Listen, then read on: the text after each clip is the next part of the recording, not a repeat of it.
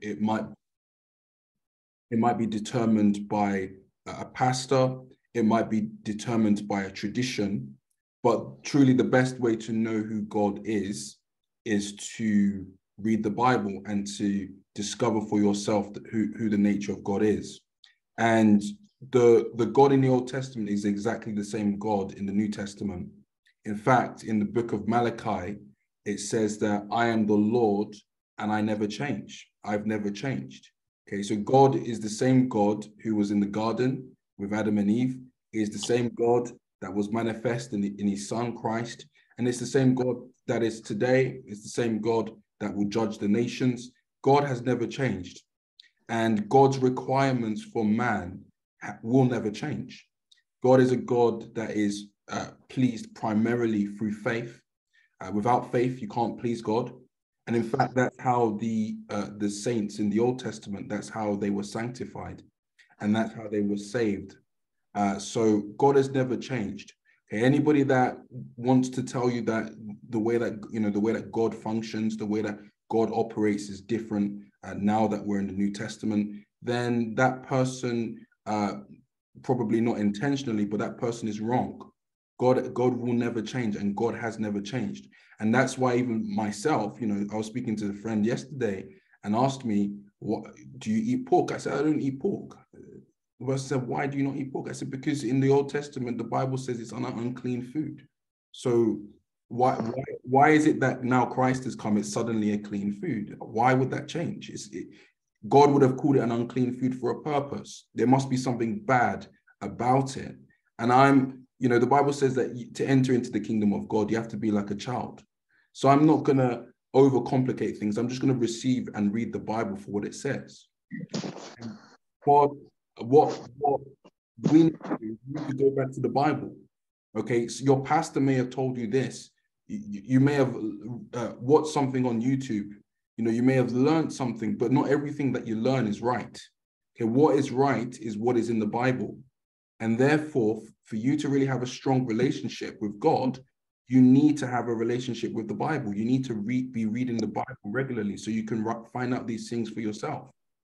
Okay, and that's how I look at my journey. Before I even entered into a church, I'd come to Christ for about maybe 9 months or so, been reading the Bible before somebody told me you should go to a church, you should fellowship. I went to a fellowship and I went to different churches. And then I recognized I started to learn a lot of things that were just not in the Bible. And even now, I'm still learning about God, because my faith is in the word of God. My faith is not in man. I don't trust man. It's not wise to trust man. So why put so much trust and faith in somebody that says something that is different to the Bible? If you are going to believe somebody, at least believe somebody that preaches the Bible. At least believe in somebody that teaches directly from the Bible.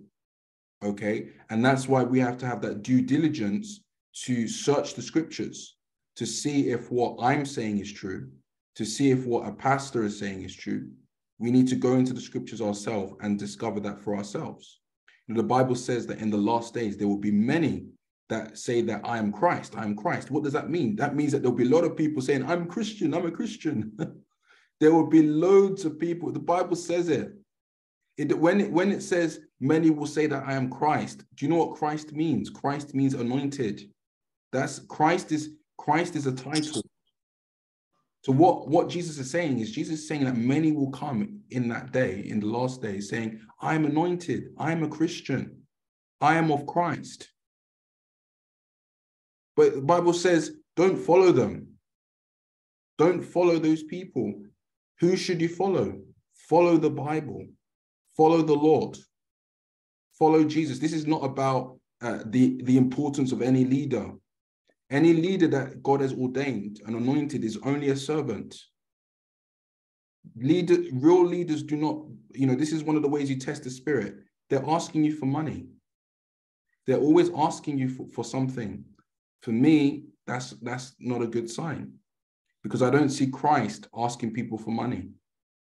The prophet Samuel, and don't get this wrong, because I'm saying that we should not follow man, doesn't mean that we should not submit to men. does not mean that we shouldn't learn from men, because the Bible's clear in Ephesians that God has set forth apostles, prophets, evangelists, teachers, and pastors for the edification of the body of Christ. So even before I've entered into this Bible study today, I'm listening to a teacher online, a teacher that I like. He was teaching about jealousy. He was teaching about, as Desmond put here, testing the spirit. And I learned from it. I was edified from it. So it doesn't mean that we separate ourselves entirely, but what it means is that the person that we are supposed to follow is Christ. We're supposed to follow Christ. And if somebody's preaching another gospel and what they're saying, it does not line with scripture, then just separate yourself from that person. If that person, if you've tested that person and they do not have the fruit of the Spirit, then there's no need to be in association with that person. There is no need to, because if you're in association with that person, you're not going to grow. You only need to be around people that are going to make you grow. Okay, those are the people that you spend time with. The people that, where the Bible says iron sharpens iron. You need to be with people that make you want to seek God. You need to be with people that make you want to learn more about God. There's no point spending time with people that do not improve you. That includes old friends. You need to cut people off, okay? Because sometimes you cannot move forward. Sometimes you cannot succeed. Sometimes God cannot bless you until you cut that person off, until you say goodbye to that person. And you read about that plenty of times. Sometimes that's the way that the Satan actually attacks people. That's the way that Satan brings down people's downfall, by association, by a wrong association. Only ask Samson. The issue with Samson consistently from a fairly young age is that he was always in wrong association with people. Many of us, when we hear of Samson, we hear about Delilah. We remember about Delilah, but Delilah wasn't the only woman that caused a lot of issues in his life. The first woman he married caused a lot of issue in his life. Samson had married when he was younger. So we have to learn these lessons now when we're young, because if we don't learn these lessons now, the same things will continue to happen, the same attacks, the same things that will bring our downfall. It will continue to happen and we will not be able to move forward. Had Samson learned when he married that young woman when he was young, then maybe he wouldn't have fallen to Delilah, but he didn't learn his lesson. You see, every single day in life, there's a lesson to be learned. Sometimes, because we keep failing those lessons, God keeps repeating the tests. Every single day, repeating the test until we pass that lesson, pass that test, and then God can elevate us and promote us and give us and take us to the next level, and then to the next class and give us another lesson, another test. But we have to be every single day is an opportunity to learn. And that's what I'm saying as a Christian, and I use that term loosely. I personally use that term loosely because it's not a term that Christ even used. Christ never used the term Christian. Christ didn't come to set up a new religion. As I said to you before, God, the God of the Bible has always been the same God. He didn't just suddenly wake up one day and say, you know what? I'm going to call my people Christians. God, Christian has been used, I think, maybe twice in the Bible. The term Christian, it was used number one in the book of Acts chapter 11 or 12. And it was used of people that were in the church at Antioch. And then Peter uses it once as well. The true term is saints. We are saints. We're the saints of the Most High God. That's the true term. That's the true term. Because even within, you say you're a Christian, to people, they say, oh, are you a Catholic? Are you a Protestant? Are you a Pentecostal? Are you a Presbyterian? Oh, are you a Methodist?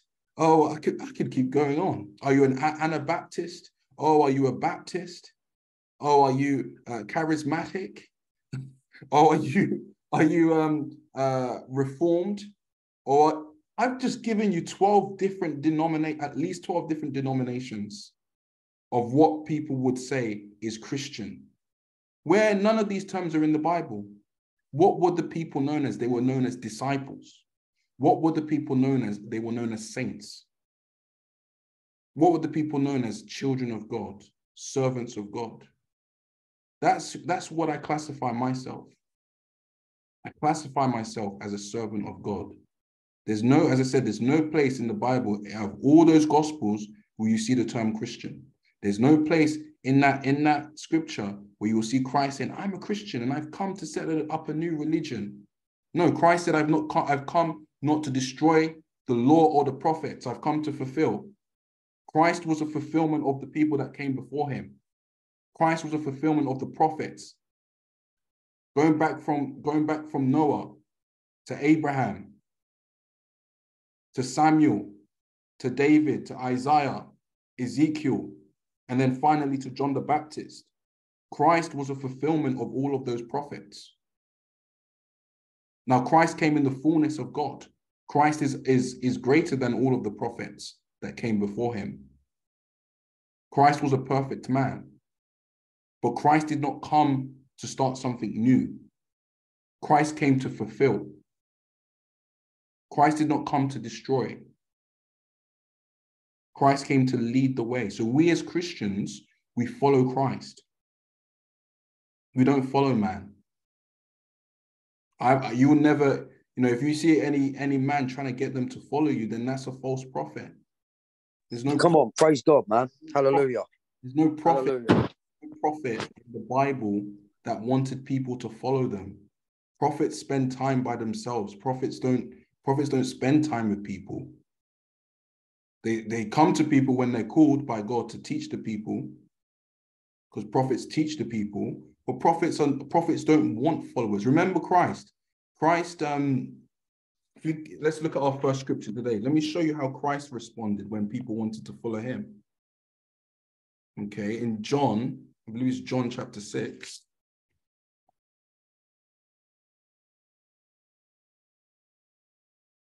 Okay, John chapter 6. So basically, we won't read all the story, but in John chapter 6, there's a few thousand people following Christ, and they're hungry. They've been following him for a few days.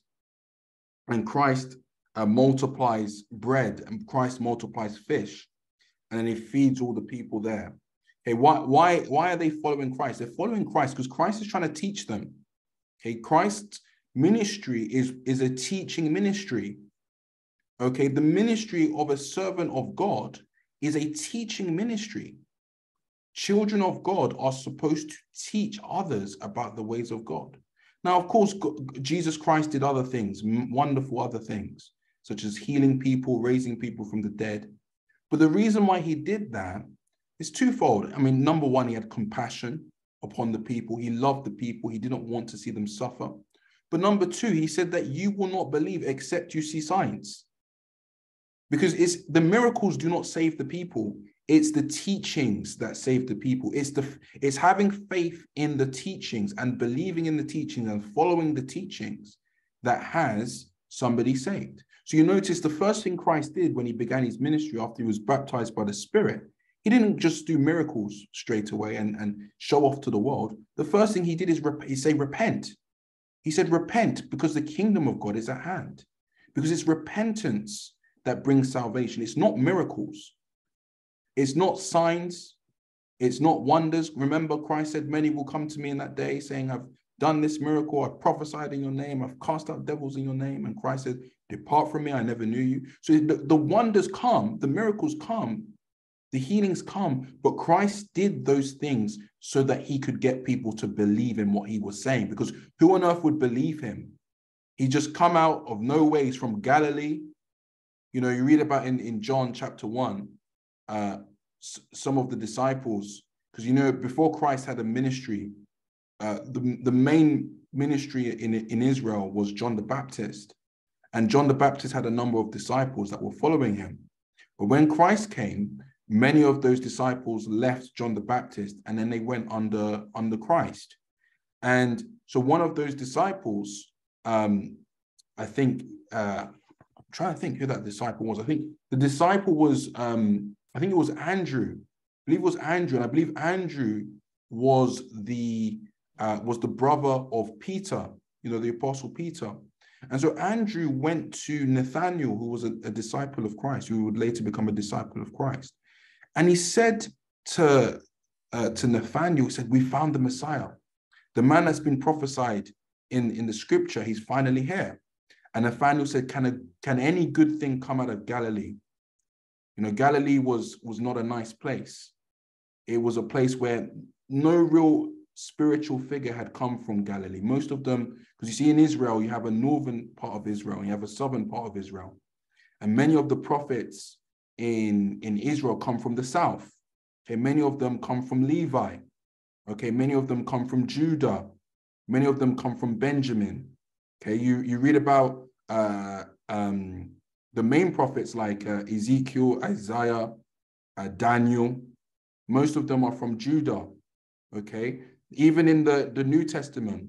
Okay, and this is why I'm such a firm believer that you have to understand the God of Israel. For you to really even understand Christ, if you come into Christ and you're trying to put your own Christian stance, your own Western stance on who God is going to reject you.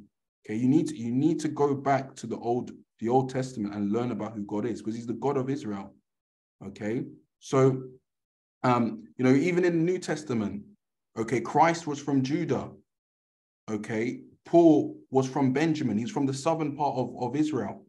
Peter from Judah. Matthew, the guy that wrote the Gospel of Matthew, he was from Levi. He was a Levite from the south. So Jesus was raised in the northern part of Israel. So Nathanael said, can a good thing come out of Galilee? You know, when Christ was teaching, he said, this guy, he's the son of a carpenter. We know his parents. Who is he? So the reason why Christ was doing the miracles is to get people to believe.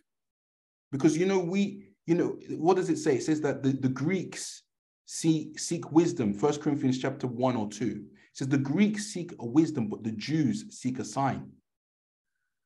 In other words, the Jewish people, they're supernatural people. They're people that believe in supernatural things. And they're not going to believe in your testimony unless you have some form of proof.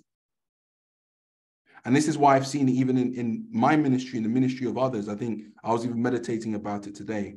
Some of the brothers that I've done evangelism with, you know, there's a guy called Brother Benjamin, who you may know. And Benjamin is probably one of the most supernatural people I've met, to be honest. And when we would do evangelism with Benjamin, the guy would be healing everybody he touched. And I'm not here to make this up or to to try and get you to believe it. It's just the truth. The guy, every person he would lay hands on, his headache, arthritis, something broken, something swollen, he would lay hands on people and they will get healed. And people would now be open to Christ. You know, people would now receive the message that Christ is the Lord.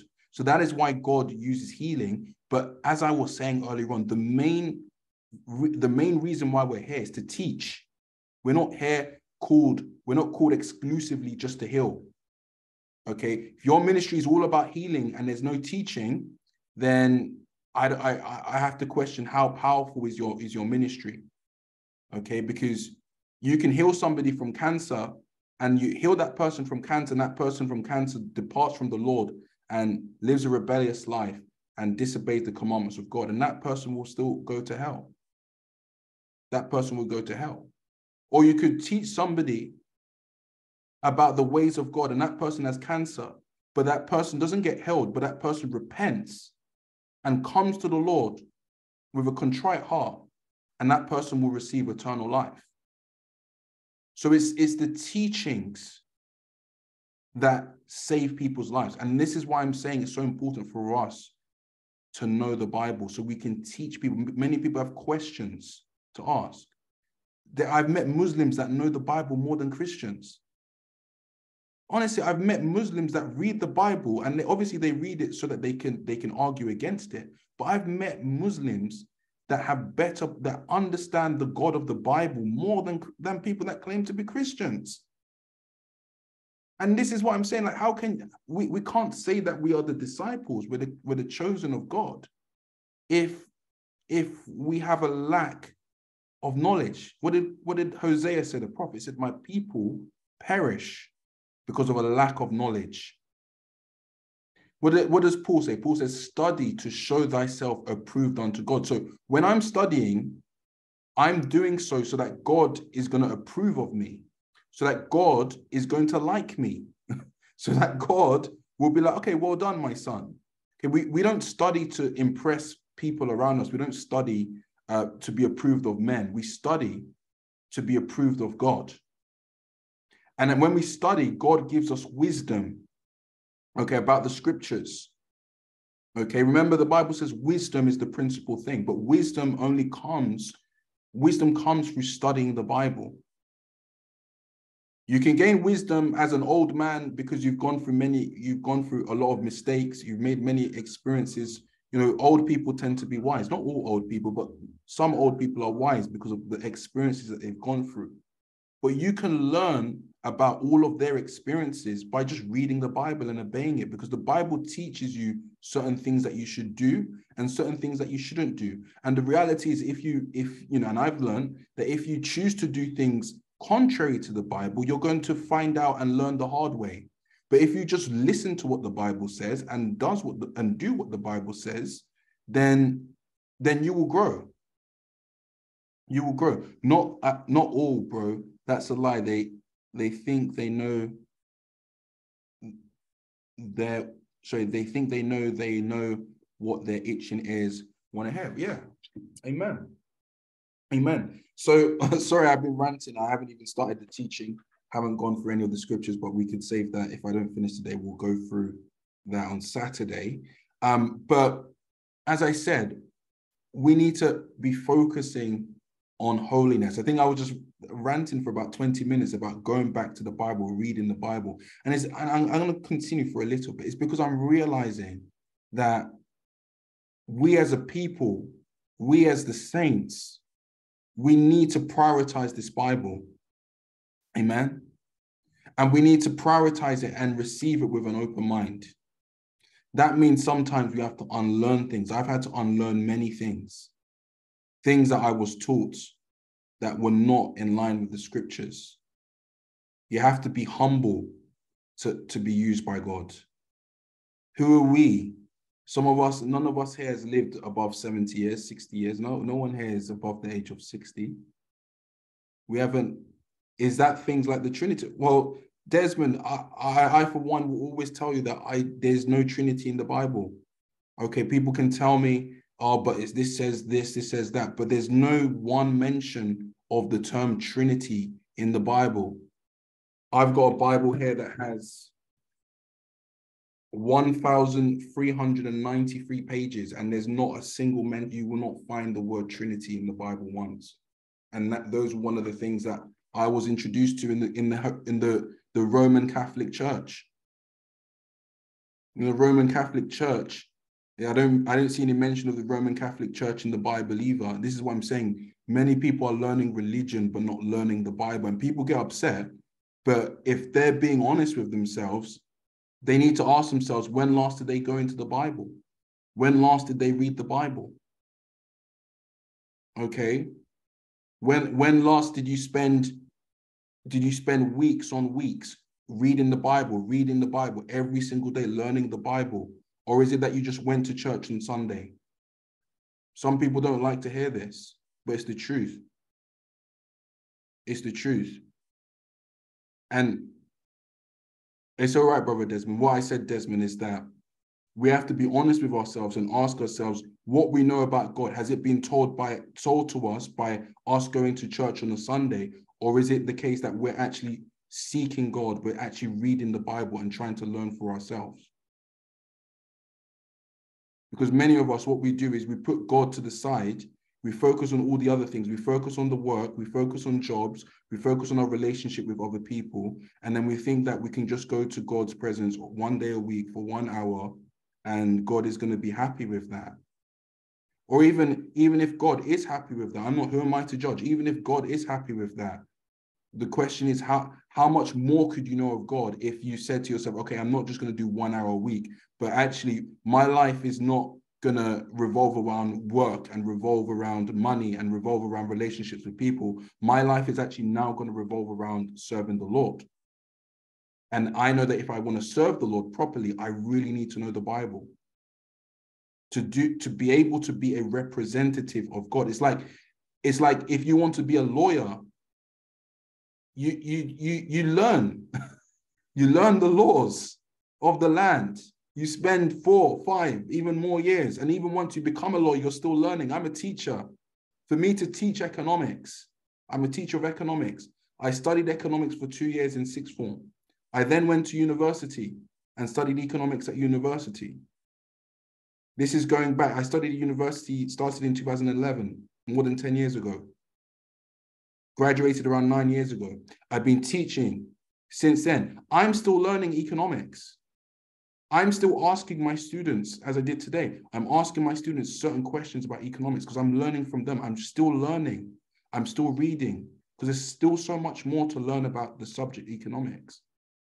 But how much more the things of God? The lawyers are learning, the doctors are learning, the teachers are learning. How much more God?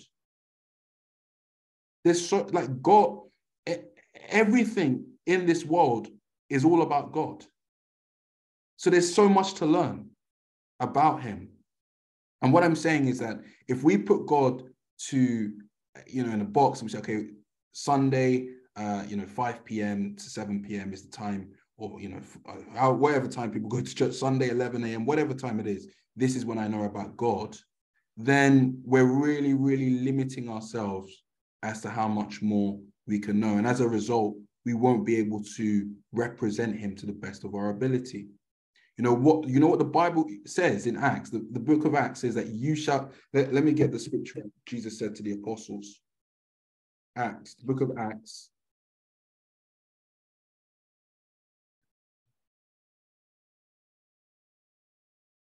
Acts chapter 1, verses 8. It says, and this is Christ speaking, but you shall receive power after the Holy Ghost is come upon you, and you shall be witnesses unto me both in Jerusalem. He didn't say, you shall be Christians unto me in both Jerusalem. He said, you shall be witnesses. Witness. To be a witness, that means you have experienced Christ. You've experienced God.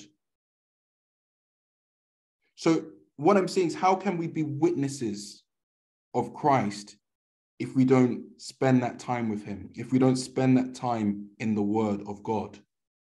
Remember, the Bible says in the beginning was the word, and the word was with God, and the word was God. The people that wrote these scriptures were holy men. The people that wrote these scriptures were men that would fast for 40 days. They don't eat food. They don't eat water. They don't drink water. All they do is pray, pray, pray. People like Moses. I see people today, they have the cheek to dismiss Moses. They have the cheek to dismiss the writings of Moses, the writings of the apostles. These were men that did not live for themselves. They lived for Christ. Everything they did. How do they dry fast for that long? Look, there's a story of Moses. When you read the book of Exodus, you're introduced to the 10 commandments. Moses spent, once they received those commandments, Moses spent 40 days on the mountain with the Lord.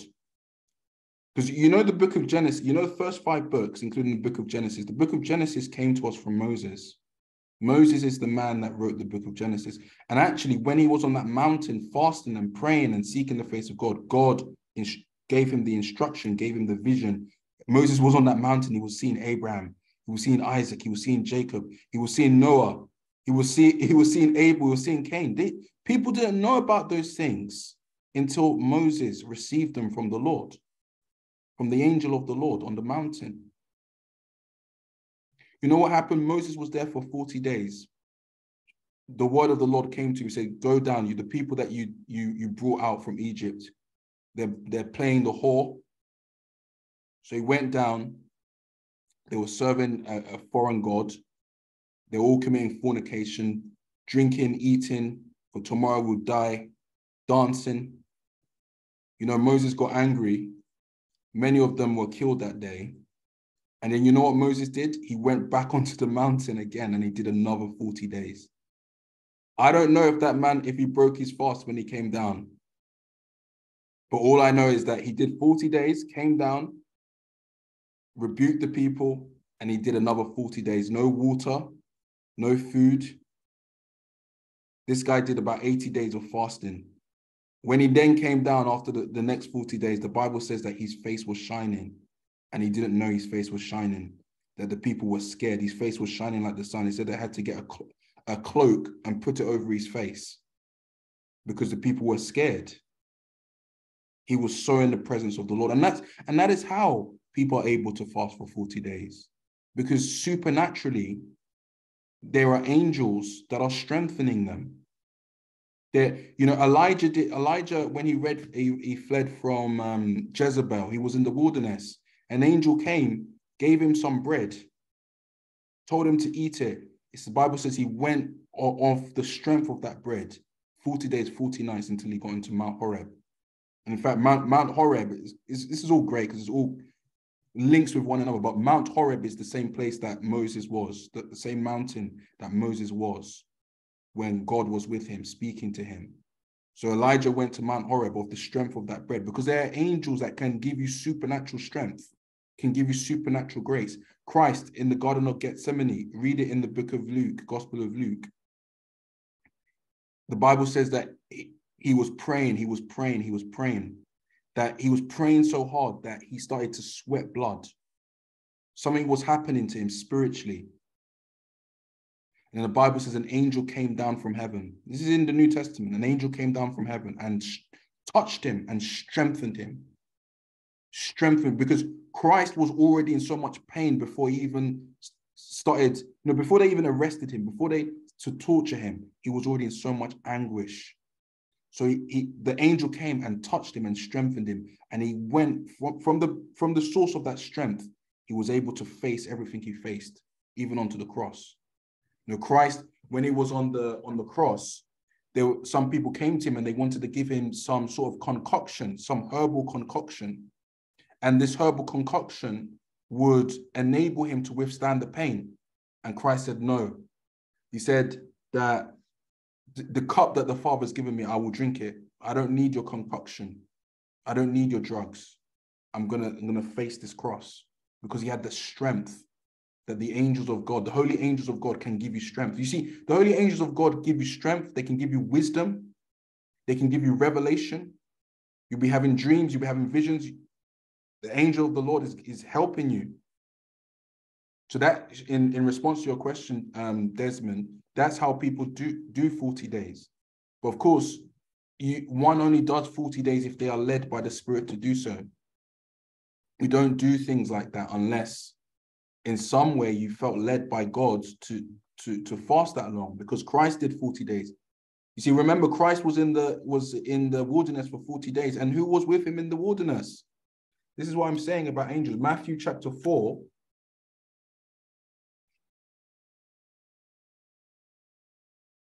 Matthew 4, verses 11. So this is after I'll read from verses 1 so you can see the context. Then was Jesus led by the Spirit into the wilderness.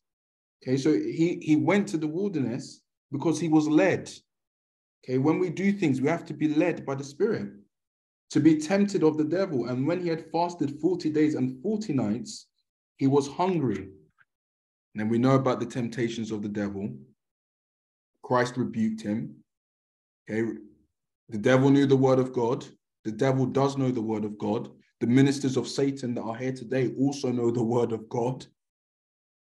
As I said, people knowing the word, memorizing the word of God. This is why we have to know the word. If Satan knows the word of God and these ministers know the word of God, how on earth will we be able to discern anything if we don't know the word of God? We need to know the word of God as well before we can even develop that discernment to be able to say, okay, this one's not necessarily from God. And that's why many people are deceived, because they don't know the word of God. Verse 11, then the devil leaves him, and behold, angels come and ministered unto him. Okay, that term minister means serve. So you read in Hebrews chapter 1, for instance, it talks about the role of angels. Hebrews chapter 1, verses 13. Hebrews 1 verses 13, it says, but to which of the angels said God at any time, sit on my right hand until I make your enemies your footstool? Okay, so the author is talking about Christ and how Christ is above every name and how Christ is greater than the angels. That God never said to Michael or to Gabriel, sit on my right hand. I'm going to give you the kingdoms. But God said this to Christ. God said to Christ, sit on my right hand, and I will avenge you of all your enemies. Verse 14, are not all ministering spirits, he's talking about angels, are they not all ministering spirits sent forth to minister for them that shall be the heirs of salvation? Okay, so angels are servants. They're like serving, they serve us in many ways. In many ways. And actually, there can be a level of spirituality that we can attain to, most likely through holiness, living in obediently to God, and through much fasting and praying. There's a level we can attain to that we become very receptive to these angels, very receptive to these spirits. Some of them will be able to speak to you audibly, and it might sound far-fetched. In the book of Acts, there was a holy evangelist by the name of Philip, and the Bible says the angel told him to go to the desert. He was led by an angel into the desert. And I mean, how many of us would go if we heard a voice saying, go to the desert? Many of us wouldn't go. But Philip had discerned that it was the angel of the Lord. So he must have had interaction with this angel for some time, because we all have angels. We all have, some of us have specific angels. Okay. And sometimes these angels can be moving between different people, depending upon your call. But I believe we also have guardian angels. I believe that there should be an angel, at least one angel assigned specifically to an individual. Now, there are other high-ranking angels that work between different people. So, for instance, and again, this is all in the scriptures. Everything I'm saying is in the scriptures. Gabriel went to John the Baptist's mom and dad and told them, prophesied to them, that Elizabeth, who was barren, will give birth to a boy that would be a prophet, John the Baptist. That same Gabriel then went to Mary, the mother of Christ, and gave her good tidings and told her that she was going to give birth to a son that will save the world. So you see Gabriel there. Gabriel is not necessarily assigned to one person, but Gabriel, as a high-ranking angel, is sent by God to deliver strong prophetic messages to people that have strong callings on their lives. So some angels, they go as not as they please, but they go as they're led by God. God tells them, because you see, God, the way that God deals with people is through intermediaries. God is holy. God is king. God is the king. So God has servants, and God sends those servants to do the will of God, just like God sends me, or God sends any other disciple. God sends intermediaries to do his, because he's a king. There's no king that does everything by himself. No, the king, he's the king. So he has people that work for him and do and listen to him and obey him and teach what he wants to teach. And so that's what the angels are. Many times when people experience God in the Old Testament and in the New Testament, often it was an angel of the Lord that they saw. Even Christ, think of Christ. Christ is a servant of the Lord. Christ is a minister of the Most High. He is the Son of God. He is an intermediary between man and God. And and this is, this is why I preach who Christ really is. I don't preach some, Catholic view of who, God, the Holy Spirit, and Jesus is. We have to read what the Bible says. you know, about who Jesus is. Jesus is a man. Okay, Jesus Christ is a man, God. I'm sorry to be so forthright and so maybe coming across a bit sarcastic, but God is, because we don't know these things, okay, so it's unfair for me to be like that, but God is not a man. Jesus Christ is a man, and that's pretty clear because Jesus was born from a woman and Jesus died. It's not possible for God to die. God is a spirit. Spirits don't die. Amen, Desmond. God is a spirit. God is not like us. Okay. God is not like us. We are like God because God made us in his image and in his likeness, but God is not like us. We are like him. We were made in his likeness. Okay. But Christ hungered. Christ wept. Christ was sad. Christ was very much human. But Christ was the man that God chose to dwell in. So when you speak to Christ, it's like you're speaking to God because Christ is so full of the Holy Ghost. He's so full of the Spirit of God that is basically not even a man speaking to you anymore. It's a man you will see physically, but God, the Almighty Creator, is in him, using him as a vessel to manifest himself to his people. That's how you understand Christ. Christ is a mediator. 1 Timothy chapter 2. 1 Timothy chapter 2, verses 5. For there is one God and one mediator between God and men, the man Christ Jesus.